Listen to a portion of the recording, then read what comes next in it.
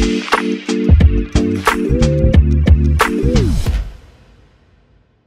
right, we're back here on the Chase Thomas podcast, taping this on a Thursday afternoon. First-timer, state champion. It's a good time to be a Baylor Red Raider, but it's always a good time to be a Baylor Red Raider. Great logo, great uniforms. I'm a stickler for uniforms and a good logo, and Baylor's got all of that over there in Chattanooga. They've also got a great head football coach. Erik Kimrey is here. Erik, good afternoon, sir. How are you? I'm great, man. Thanks for having me on. Thanks for being here. So does it still feel like once you win a state title and you win it so early on in your tenure, like, what does it feel like 2 months later? Are you still thinking about it? Have you already flipped the page? Or is it that just more coach speak and you're like, no, actually, it kind of does stay with you for a little bit. And I do think about it a lot and I reflect on it a lot. Well, I mean, it always stays with you, but you'd better turn the page because everybody else has. So I think you can do both of those at the same time and certainly have, some time where you sit back and reflect on what you did well and how you can improve. But, you also got, a season ahead of you and everyone that you're competing against has certainly turned the page and is working hard for the 2023 season. So we're doing that now at Baylor School.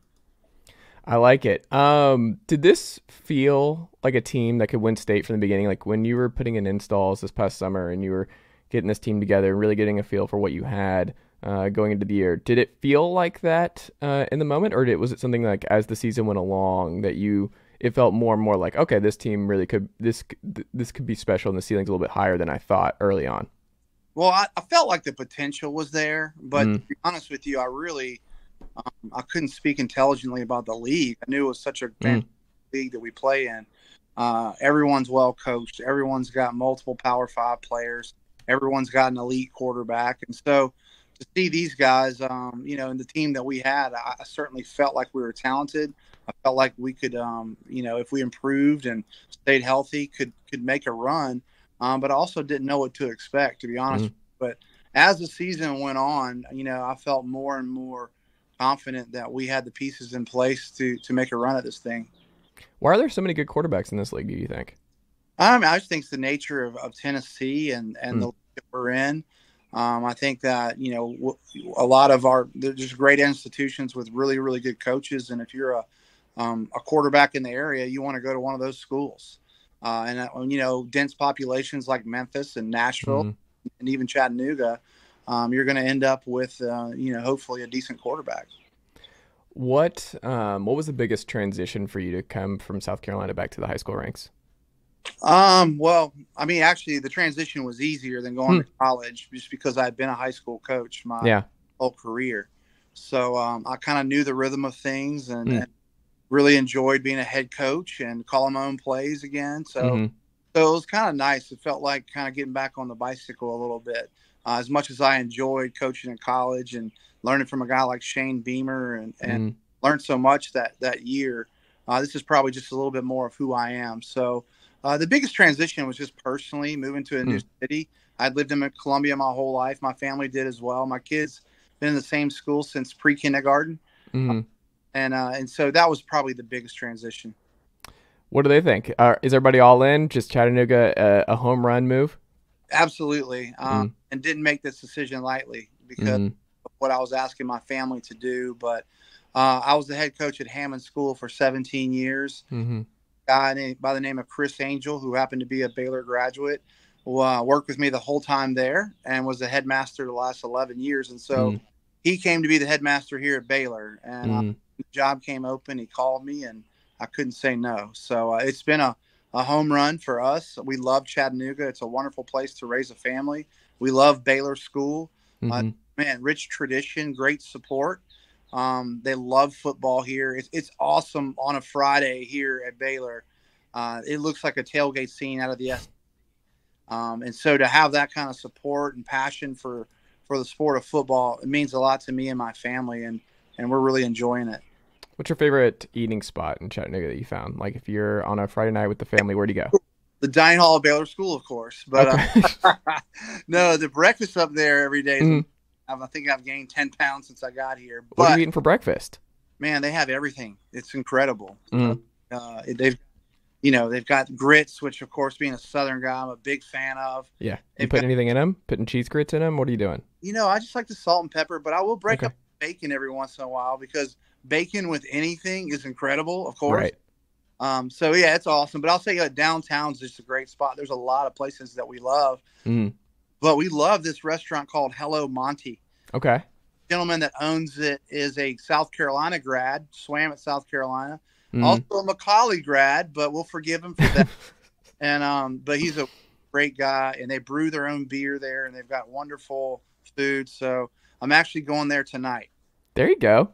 I like it. What was the toughest stretch for you this year? What was the stretch where you're like, man, this is, I just hope we can survive? Was there a 2-3 game stretch? What point in the season was it it was kind of a grind and you were kind of nervous about where things might head?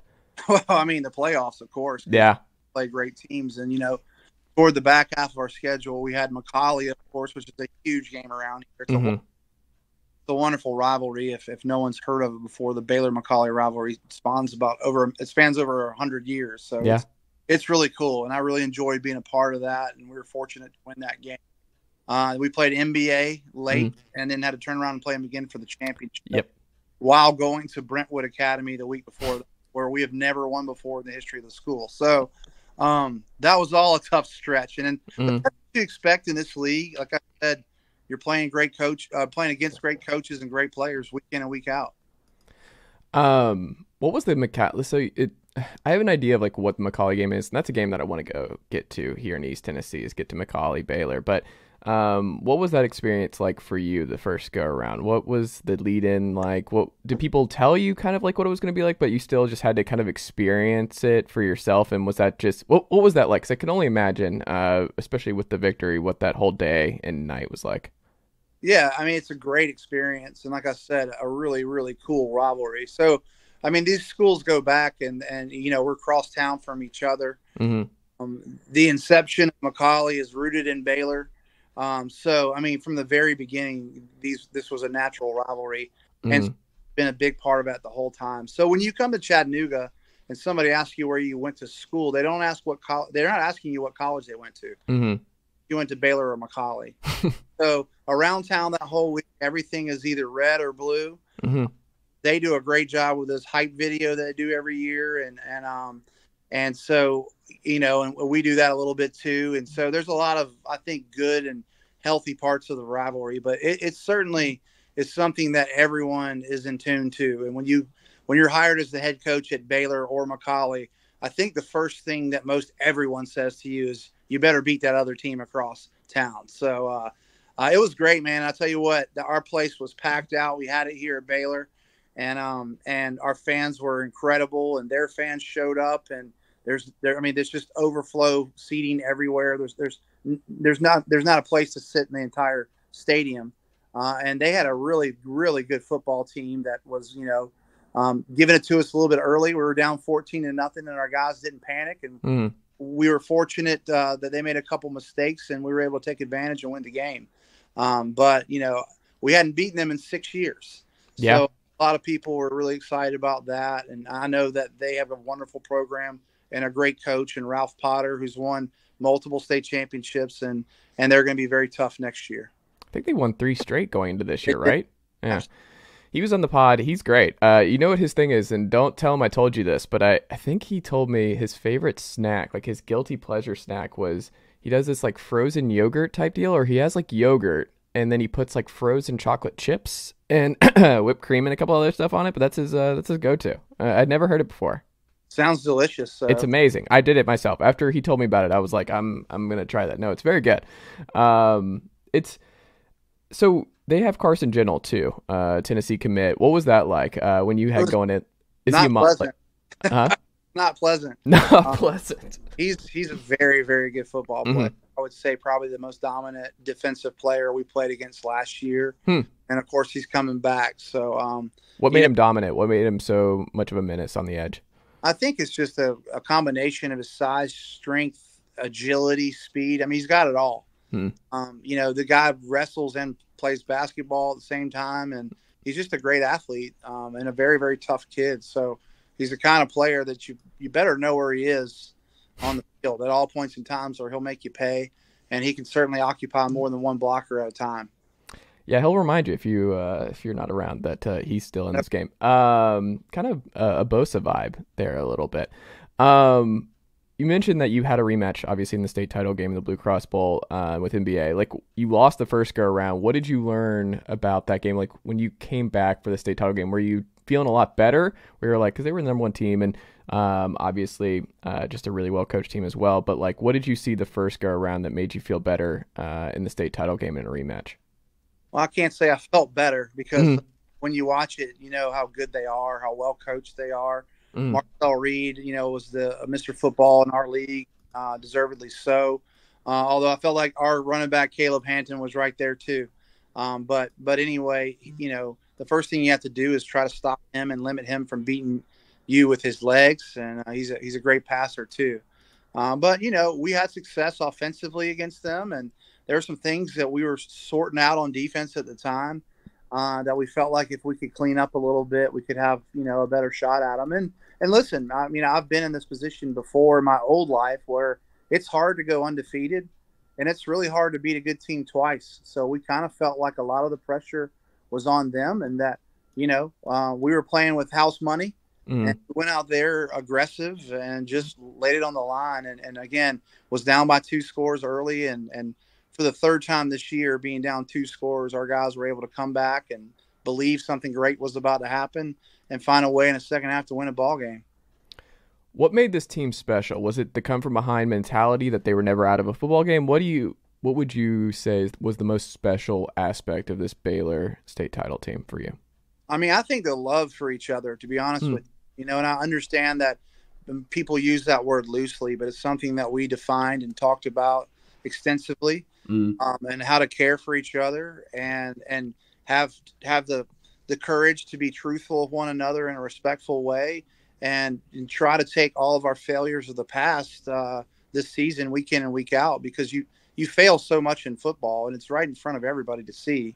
And if they don't see it, we can rewind it and watch it for everybody. But to be honest about those things and to let that make us stronger. And those guys bought into that process. We talk about struggling well at Baylor. It's one of the uses to struggle well. And they did that beautifully. And it was incredibly rewarding to watch as a coach, where these guys are shedding their personal egos and buying into trying to get better collectively. And we did that week in and week out. We got some breaks, you know, which is what it takes to win a championship. And we played our best ball at the end of the season. And that's something I'm really proud of. Where did you first hear about or glean the struggle well concept? Well, I taught a philosophy of religion class for 10 years when I was at Hammond School in Columbia. So, you know, I study theology, philosophy, sociology, a lot of those things. So I'm kind of a nerd on the side. And in some of those, you know, what I call, you know, journeys for wisdom, you find out that some deep truths that hopefully you can attach to the sport of football and coaching young men. So it's a phrase that, you know, I kind of developed while I was at Hammond, and I've learned to articulate it a little bit better as I've gotten a little bit older and apply it to the game of football. And our guys certainly embraced that this year, the struggle that is football or life, and they did it well. Your favorite philosopher and or theologian is who? Well, I mean, I think, you know, I'm a Christian, but I love to study Nietzsche for his honesty with, you know, what it means to be an existentialist and the difficulties of doing that in the face of not having a transcendent guide. Theologian, man, you know, that's tough. You got some old school Puritans that I enjoy every once in a while. Yeah. But I don't know. Schaefer in the last 30 years was a great one. Francis Schaeffer. Modern day guys, you know, Sinclair Ferguson was a preacher in Columbia for a long time that I have a lot of respect for. But, you know, I don't know. I read everything across multiple, you know, religious fronts and try to learn something too. Have you thought about the Pat Riley concept of what he talked about when he had this thing? I forgot what the beginning part of it was, just what winning does to teams and organizations. Like there's something that you have to be super conscientious and mindful of. The disease of winning. I think it's disease of winning more or something. The disease of me, maybe what it is. When you start winning, like it's natural for guys to gravitate like, oh, we won. So like our attitudes change, our egos change. It's really hard to get folks back on the same page and kind of have that same feeling that you had before you won anything. Have you thought about like how you're going to approach that with your team because you just won a state title and it was such a big deal? The first time in 49 years, which is huge. And like, you're like, all right, we're going to go run it back now. We're going to go beat McCallie again. We're going to have to go play NBA again. We're going to have to gear up for this. Have you thought about how you're going to approach that with the kids who are returning next year? Yeah, I think Nick Saban calls it rat poison, right? Yeah. But, you know, I was fortunate enough to have some success at Hammond where we were able to, you know, defend a championship on a number of occasions. And one thing at the end of the year I would always put on my board was a quote from Aristotle. He would say, many a victory has been or will be suicidal to the victor. And I think, you know, helping people understand, and that's part of the struggle well philosophy, is that we're not entitled to anything.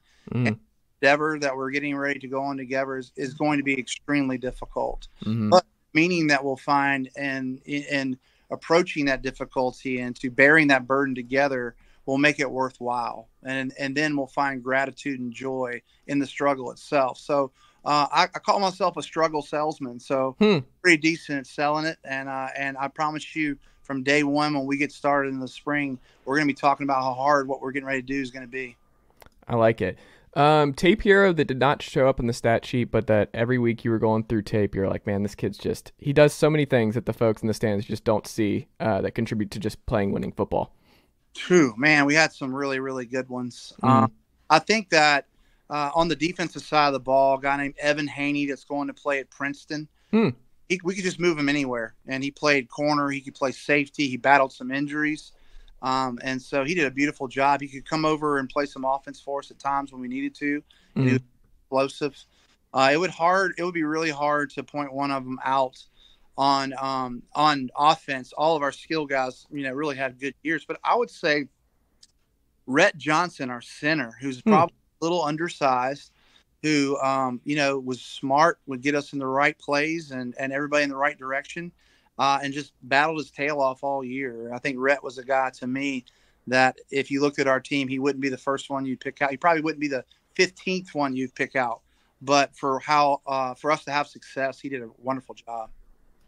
Do you have a game day ritual? Do you have anything that you, with coaching so long now, Eric, do you have anything that you follow, a pregame meal that you have to do every day, some sort of walk, something that you read? What is your game day routine like? Well, I'm not superstitious at all, but I do. Are you a little stitious? Not really. No? Okay. But I have things that over the years I felt like have helped me, put me in a good place to coach a good game. I try to get all of my preparation done before Friday, so that Friday morning's kind of a chill time for me. If I don't, then in the morning I'll tie up a few loose ends in the morning. But by, you know, mid morning to lunch, I used to watch stand-up comedy a lot. Kind of laugh, but recently I've got into listening to jazz. So we'll put jazz in around the office and kind of kick our feet up and honestly just like crack jokes and laugh as much as we can. Are you a Coltrane guy or are you a Miles Davis guy? I like it all, man. And I've just been getting into it the last 3 or 4 years. So, you know, and heck, even sometimes you'll catch yourself listening to some Starbucks freaking mix, just like autumn jazz for the office. So, no, it's relaxing. It's fun. Hey, look, I'm an ASMR guy as I'm working throughout the day because like I don't know how people work. Like my wife is good at this where she can like watch a show or do something else and be productive and think and read while there's stuff's going on. I can't do that, so I have to have something else like jazz or an ASMR, but like different rooms, like campfire room. Oh, it's fantastic. An ASMR campfire with just a little fire pit going and some cricket sounds. I'll do that throughout the day. So it's kind of funny that you're like that too. It's because women are smarter than we are. Yeah, that's probably, yeah. Have to be ready to help raise children and multiple. So when you have a baby on the hip and you got to work at the same time, a lot of times, man, like I'm amazed at how my wife can get 4 things done at one time. And I'm just like you. I can't do that at all. I've got to have like total focus. 100%. That's funny. We're just wired like that. Are you good? I have a question with the Blue Cross Bowl because I come from GHSA and they're thankfully going to move the high school game back to the bins, which has never happened to this point, which was dumb that it moved. And it was like, all right, Arthur, what are we doing here? Like, why is this not playing it? Why are we playing at the Georgia Panthers, the old Turner Field and all that kind of stuff? And it was a monsoon all during the state title run this past year, and it was not good weather. It's just not as big. It doesn't feel as special, and it was just it's silly. So they're going back to that, but it's also the times I was thinking about. But like for you, it's obviously in Chattanooga, but do you like the times? Because like Thursday at 11 a.m., like I need to get the TSSAA president on this podcast because we're going to have to nail this down because for kids to work this whole time and then play an early game on a weekday when kids are in school, I don't understand that strategy. I don't know. If you have to break up into 2 weeks, do it. I don't know. What do you feel about the scheduling and the Blue Cross Bowl week and all that? Well, I mean, I've been in it 1 year. I've been in it 1 year, so take my opinion with a grain of salt. I love that it's in Chattanooga. I think it's a wonderful venue, and I'm glad that they're talking about keeping it in Chattanooga. Clearly, for selfish reasons, but also it's just awesome. Yeah. But I do think that us in the public schools are on kind of different calendars and schedules. It feels a little forced to try to bring them all into one weekend. Yeah. I'd love to see us after we finish our regular season, not have a bye week, 8 teams in the playoffs and go quarterfinals, semifinals, and finals right before Thanksgiving and be done. So I feel like there's a couple unnecessary weeks in there. I understand reasoning, but I wonder if we could not govern ourselves, but at least, handle the game ourselves, still give the proceeds over to where they have been going. If we wouldn't actually be able to create more revenue for the TSSAA, and it make more sense for the families in our and Division II football. I like it. Last thing here. 3 things you couldn't live without, Coach. What are the 3 things for you? Well, my wife. Well, I'll say that. There you go. That's a good start. Yeah, absolutely. I think really it comes down to this. My grandmother said this to me one time. You've got to have something to get up to do every day, someone to love, and something to share the things that you do with. But for me, it's like family and friends and something I'm passionate about. I love coaching football. I love being around young people. And I do have other interests in my life, but I think if you took away something to honestly to struggle for, to me, that's the thing that we all desire, especially young men desire, is something to struggle for. And so I have this wonderful family I get to struggle for. I have this great profession and a group of young men and this school and community I get to struggle for. There's good times out there to be had too. I love music and golf and hiking and things of that nature. And so I think when you take the struggle away from people, they suffer.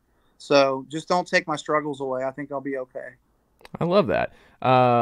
Where's your favorite place to golf in Chattanooga so far? Where have you found? What's your favorite club? Chattanooga Country Club a couple times. So I didn't get time to play last year because of the transition. I've been up to Lookout once, and it was but I'm looking forward to getting around a little bit here soon. It's nice outside today, so but the last month has been a little bit cold and rainy. So yeah, I swear it's been rainy. We're in Portland, Oregon, here in East Tennessee in the winter. That's just what this place turns into for whatever reason. If it could be a fish or any kind of animal in the Chattanooga Zoo aquarium, excuse me, what would it be? I wouldn't want to be one, man. So I'm not even going to answer that question. Have you been? I have not yet, but I'm going to. Okay. Yeah. It's a fun time. Chattanooga Aquarium's not bad. We kind of hit the ground running here, man. Yeah. And so this upcoming spring will kind of be, it's really the first time I've had off in about 2 years because I transitioned from high school into the SEC and then from the SEC to move my family here. So it's a lot. The aquarium is on my list of things to do. I like it. Coach, how do the good folks here in East Tennessee support Baylor School and everything you've got going on this spring? What can they look out for from you guys and, support your program going forward? Well, I mean, we've got some stuff out there on social media that you can see what we're doing. We're doing a much better job at Baylor with kind of broadcasting, what we're doing, not just as a football program or athletic program, but our school. Come out and support us. I think we don't play in Knoxville this year, but next year. So in 24, we'll be playing in Knox Catholic. So we'll be in town. But, other than that, man, we appreciate your support. There you go. I like it, Coach. Don't steer too many kids away from Tennessee to South Carolina. That would be great. And thank you so much, Coach. Talk to you soon. Thanks, man.